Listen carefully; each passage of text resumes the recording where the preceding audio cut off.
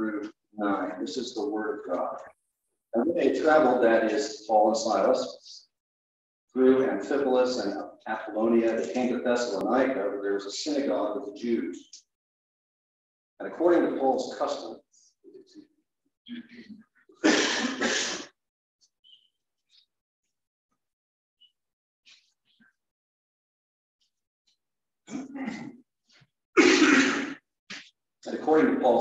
he went to them and for 3 Sabbaths reasoned with them from the Scriptures, explaining and giving evidence that the Christ had to suffer and rise again from the dead, and saying, this Jesus, whom I am proclaiming to you, is the Christ. And some of them were persuaded and joined Paul and Silas, along with a large number of God-fearing Greeks and a number of believing women. But the Jews, becoming jealous and taking along some wicked men from the marketplace, formed a mob and set the city in an uproar.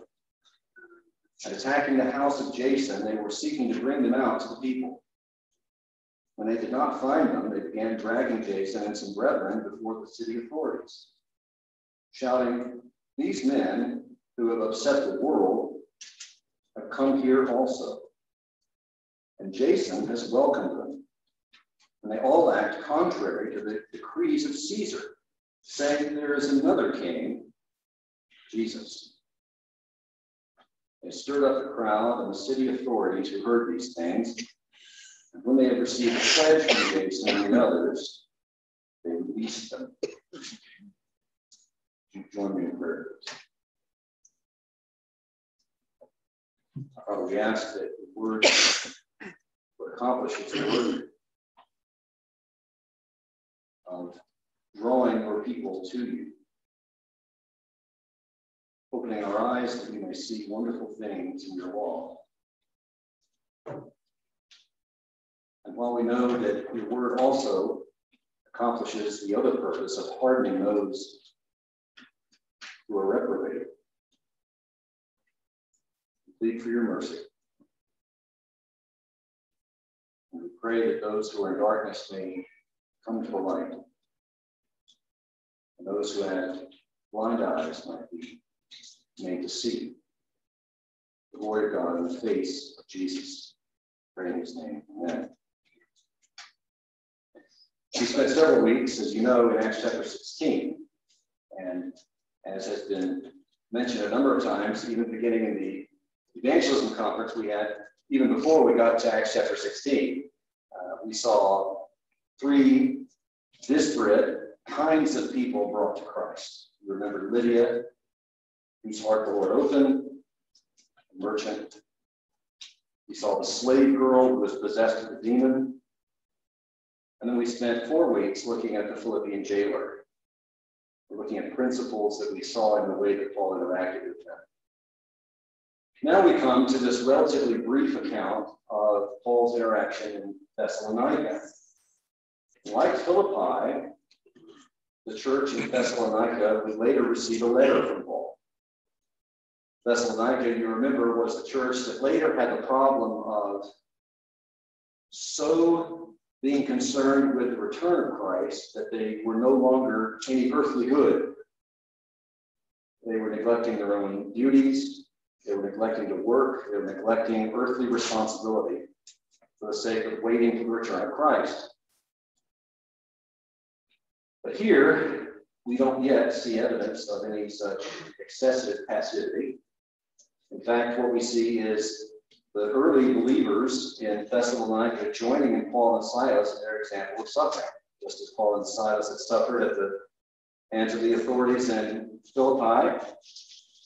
They are going to suffer, the believers, Jason in particular, are going to suffer at the hands of the mob in Thessalonica.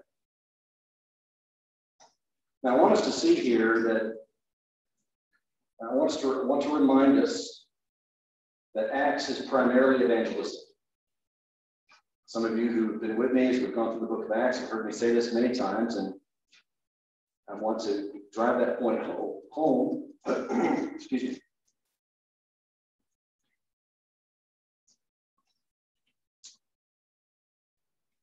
I had allergies.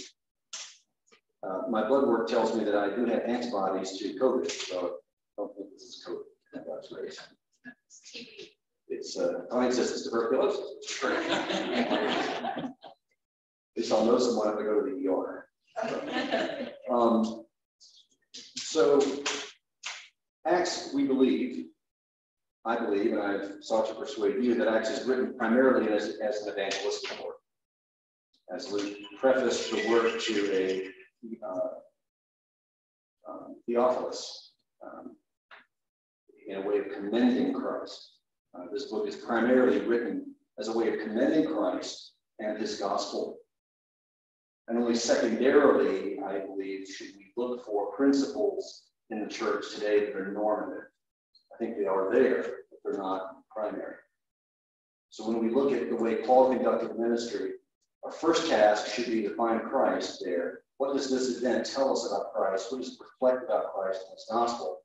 And only secondarily should we look for principles in the way the ministry is conducted. Now, I want to point out to you here that as Paul is commending Christ to the Jews in Thessalonica, that he's emphasizing an aspect of Christ's person and work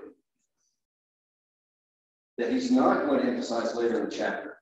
We're all familiar with Paul's defense of the gospel, his presentation of Christ on Mars Hill, when he addresses pagan philosophers. And he's going to emphasize something about Christ there that he doesn't emphasize here.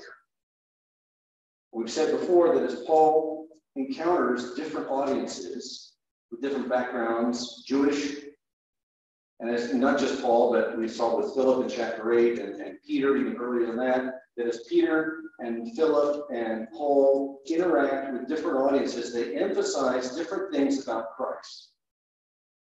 So when Paul speaks to Jews, he emphasizes the suffering of the Messiah, as he does here. And we're going to look and see why they respond the way they do. When he speaks to pagans, he doesn't begin with the Old Testament. He begins with creation and presents Christ as the face, if you will, of the Creator. But he addresses pagans differently who are educated, as he does later in this chapter, with pagans who are uneducated. In the same way that Peter addressed Greek-speaking Jews who were not yet fully Jews, who didn't observe the dietary laws and weren't circumcised, differently than he does a fully Jewish audience. So in the book of Acts, what we see is that Christ is presented, the same Christ is presented in many different ways that are perfectly compatible with each other. But Christ is simply presented with different emphases. Does that make sense? So here I want us to look at the way Christ is presented in his kingly office, but with emphasis on his suffering. Because you'll notice that the Jews who hear about the suffering Messiah in verse 3 present the message that Paul and Silas are bringing when they drag them to the city authorities with a different emphasis. In other words, Paul and Silas come to the synagogue, and Paul says, I want to present to you, and he spends three weeks doing this, we're told. I want to present to you the Messiah. But I need you to understand that the Jesus who was crucified and suffered is Messiah. And Luke tells us that there were some who believed. Some of the Jews believed, we're told. In verse 4, some, along with a large number of God-fearing Greeks, these were the non-ethnically Jewish members of the synagogue, and a number of believing women, harking back to Lydia in chapter 16. But he says in verse 5, the Jews. The Jews. And I believe that little definite article there is significant. The Jews. I believe it's not improper to infer from that Luke is indicating the majority of the Jews who heard the message. Luke here is not being anti-Semitic, all right? But he's communicating that the majority of the Jewish hearers are not embracing Paul's message. Okay? But when Paul speaks to the Jews in the synagogue, he says, this is the Christ, but you need to understand something about this Christ. I know you've read Psalm 96, 97, 98, and 99. Those are the enthronement Psalms about Yahweh being the king over the earth. I know you've read the latter part of Isaiah, where we speak about Yahweh coming down. He's going to establish his reign. Right? I know you've read the end of Zechariah, with its emphasis on the Lord's kingship. I know you've read the passages in the Old Testament where God is mighty, he rules over the nations. I understand you know that. But something you don't understand yet is that the Messiah had to suffer. But the same Isaiah who tells us that God in his glory is going to reign over the nations and all the nations are going to stream to Jerusalem, if I may paraphrase here, you need to understand that the reason they're streaming to Jerusalem, whatever you do with that language, is because of this suffering servant that was described in chapters 52 and 53. You have to get that part straight. And I know you don't understand that, and that's why I'm leading with that. But those same Jews who heard about the suffering servant don't go to the city authorities and say, these men who turn the world upside down are talking about a suffering servant. That's the reason they're angry. The reason they're angry is because Paul and Silas are talking about a suffering servant. And they don't want to hear about a suffering. They don't want to believe that their Messiah is a suffering servant. They only want the Yahweh of the Old Testament who's going to be the king and come back and judge the world. And let's start with the Romans. That's who we're really interested in judging. But politics and war make strange bedfellows. And so the very people they want to overthrow, the people who work for the hated Roman government, are the ones that they come to for help. But they don't tell the Roman authorities, people who have been established under them, working for the man, they don't tell them, we have a problem with these guys over here because they're telling us that the Messiah, the anointed one we've been waiting for centuries, is actually going to suffer. It's this guy who got killed on a cross like a common criminal. Because if they did that, what do you think the authorities would say? We don't care. Right? Like the ones who let Paul go earlier and said, these men have done nothing worthy of death. Right? They would say, we don't care. But the Jews know that the only way they can get the city authorities, who are put in place by Rome, to really care about it is if they switch gears and say, now we're interested in getting you on board because we want you to know these guys are threatening you by preaching another king named Jesus.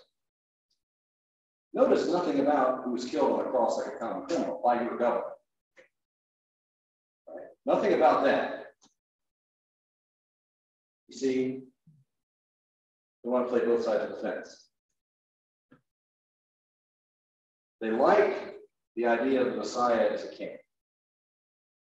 When it promises them earthly reign, earthly freedom from Rome, earthly victory over the hated Roman Empire, national autonomy, they like that Messiah. What makes them angry is the idea that the Messiah would suffer. But when they go to the authorities, they know the authorities don't care anything. They're not threatened by a suffering servant, the way the Jews are. So they shift gears. And they say, you need to get on board with us because these people are preaching a Jesus who is a king, not Caesar. So that's how they get them on board. And ironically, the ones who are made angry at the idea that their Messiah would suffer are the very ones who want Paul and Silas and the early church in Thessalonica to suffer. We don't want our guy to suffer. We don't want our concept of Messiah to be a suffering Messiah, but we do want you to suffer. Because you're telling us about a suffering Messiah. See how that works? Okay. So all of this is prologue to what I want to tell you about the way this Luke tells us about Christ here. What does Luke emphasize about Christ? Now, I've made the case before, following a professor I had in seminary, who was in our denomination, that Luke's writings, his gospel and his record of church history and Acts, are primarily a way of commending Christ to us as the fulfillment of Isaiah 52. Luke's primary goal in writing his gospel and his book of Acts is to present Christ as the suffering servant of Isaiah 52. But as you follow the progress of the gospel in the book of Acts, the way he's fulfilling that is that he's being presented to the world as the king. His kingship is always behind the scenes, causing the gospel to go forward. So he is the suffering servant who is now the king. And that's exactly what we see in Acts 17. Let me ask you this question. Does Jesus threaten you? Now be honest.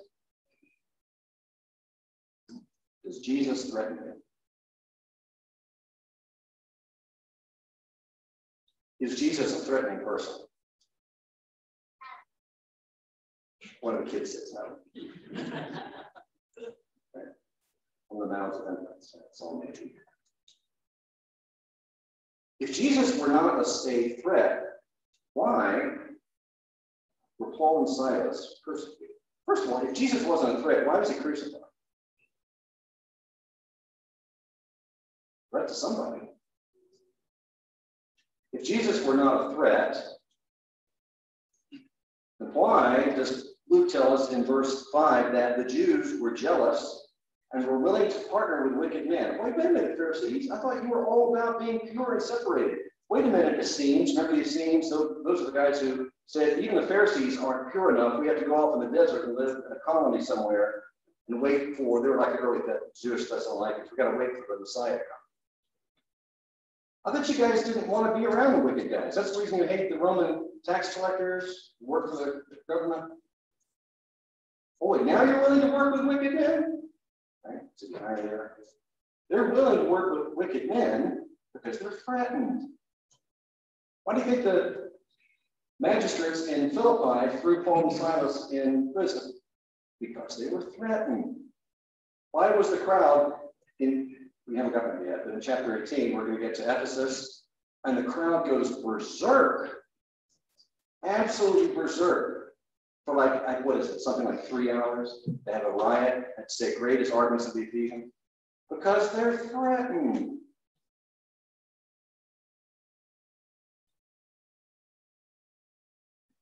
I propose to you that you and I, on some level, because we're not fully sanctified, all of us, including me, are threatened by Jesus in some way. He's the one that Michael Card called the God whom we most fear, the friend that we most fear.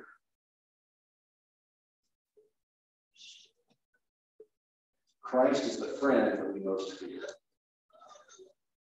And why? Because he doesn't threaten us. He doesn't just threaten those people out there. He threatens us. Because we're not perfectly sanctified.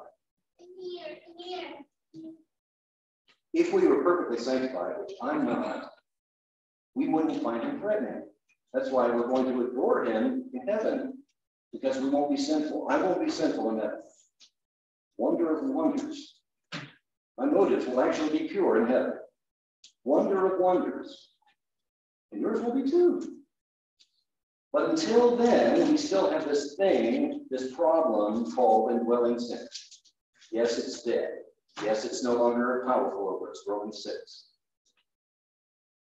Paul writes Romans 7 after Romans 6.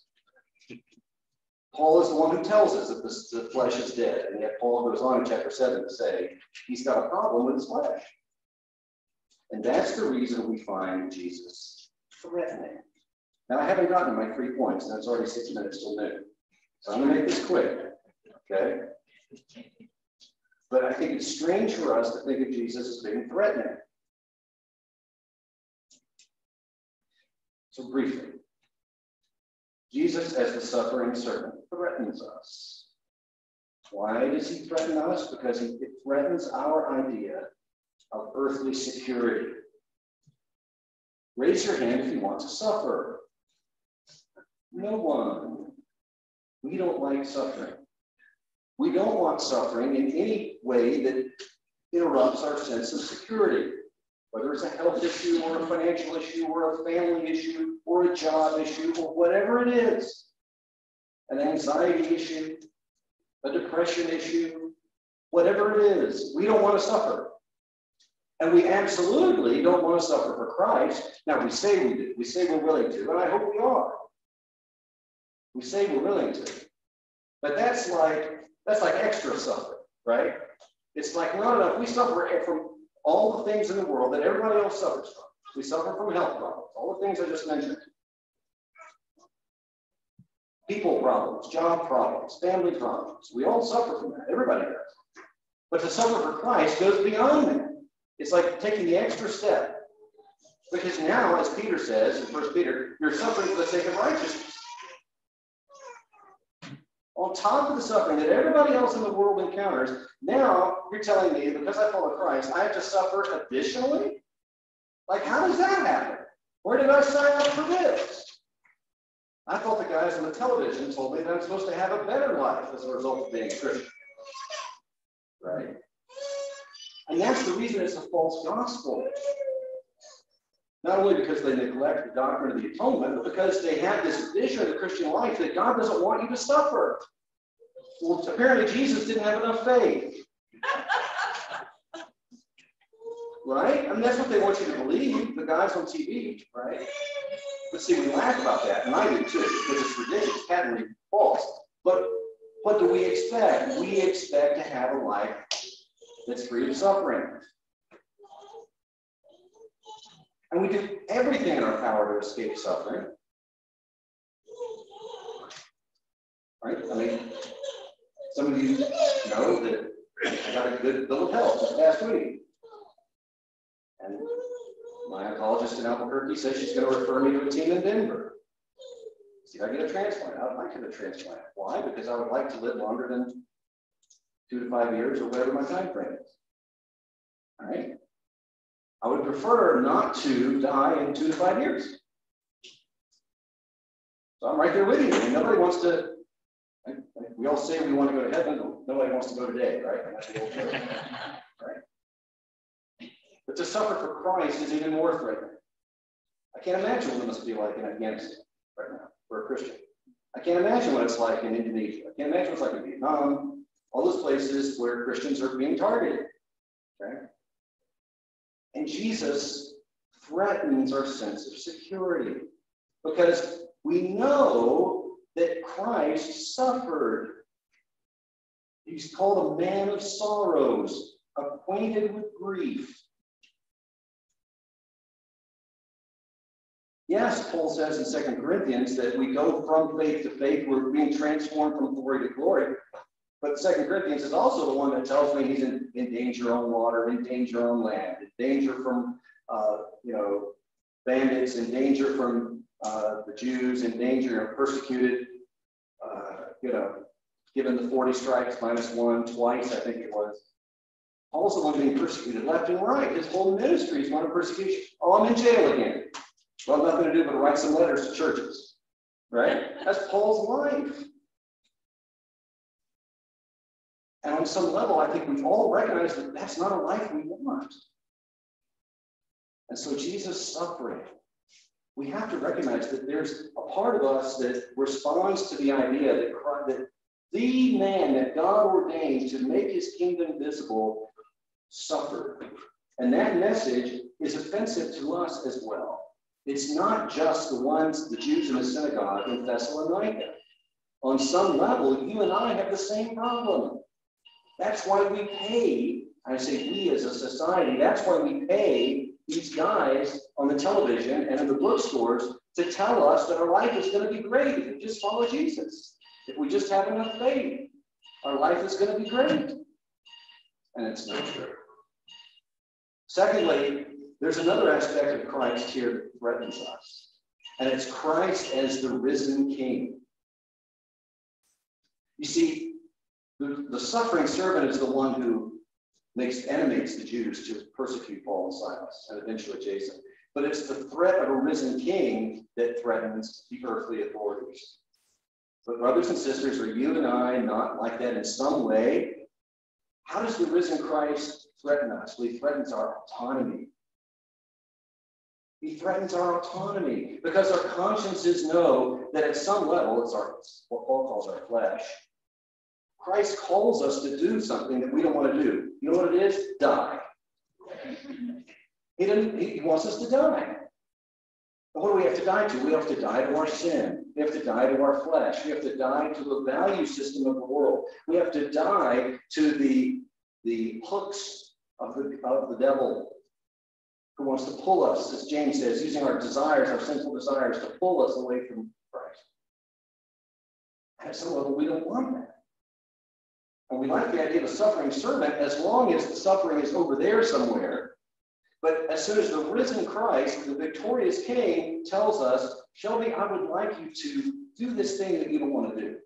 Or Shelby, I would really like you to not do this thing that your flesh would really love to do. All of a sudden, that threatens our autonomy. We may not be in positions of political authority like the city authorities here. But doesn't Christ threaten our autonomy in some way? Doesn't he call us to do something we don't want to do? It's actually the way of life, not the way of death. What we want is the way of death. That's what Jesus said in John 3. Men love darkness instead of light. You know, Sheldon, this is the way of life. This is the way of wisdom. This is the way of light.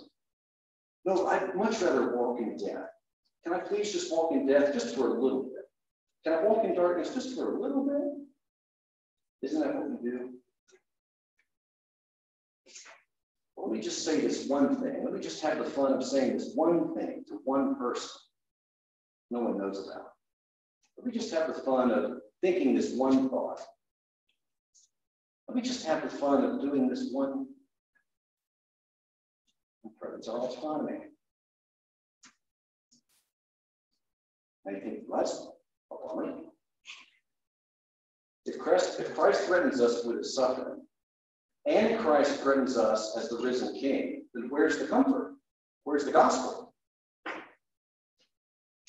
Well, the gospel is that Christ as the risen King is the one that gives us strength to suffer.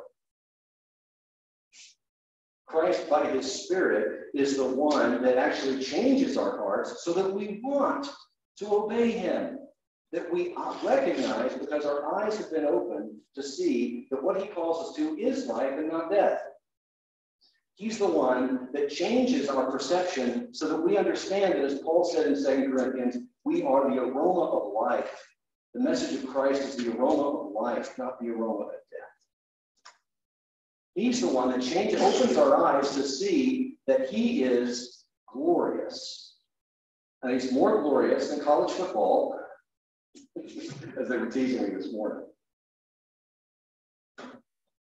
He's more glorious than when your team wins. He's more glorious than when the political party that you like gains power. He's more glorious than when the stock market goes up. He's more glorious than when everything in your life is just the way you want it to be. He's more glorious than having a life that you think must be your best life now. He's more glorious than that. His suffering and rising again is more glorious than that. And the reason we don't believe that is because we're sinful. It's because we're weak. It's because we're ignorant. It's because we're foolish. It's because we're rebellious. And the gospel is that not only does Jesus forgive us for all that stuff,